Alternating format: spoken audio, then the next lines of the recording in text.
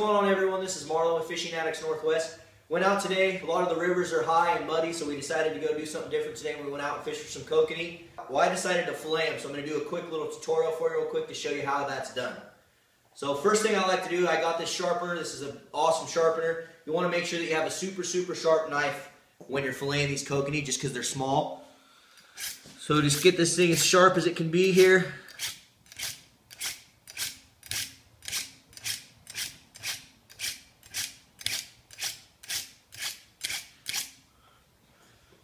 Got it all nice and sharp, and then what you're going to do, you're going to take your knife, you're going to cut up the belly, look for its little hole right here, insert the tip of the knife, cut directly up the belly, all the way till you get to its head right there, then move this fin back, cut straight down at an angle till you feel bone, and then just tip all the way down to the belly, just like that.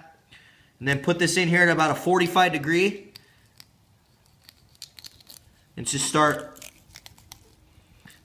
working your way down here.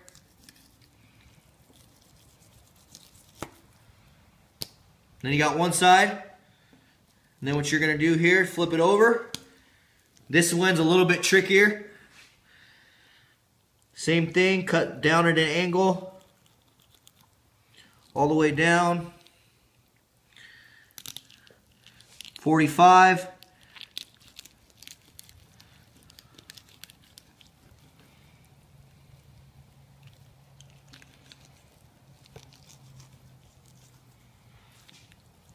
Bingo. And then you got two nice solid fillets. Then what you can do, you'll have a little bit of extra bone here.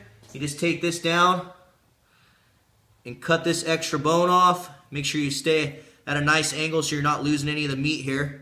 So basically I'll just cut down to right there, and then I'll just cut straight down.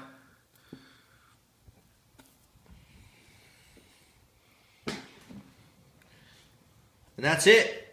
Now you got yourself a nice little chunk of delicious meat. This is Marlon, Fishing Addicts Northwest. Thanks again for watching. We'll see you on the river.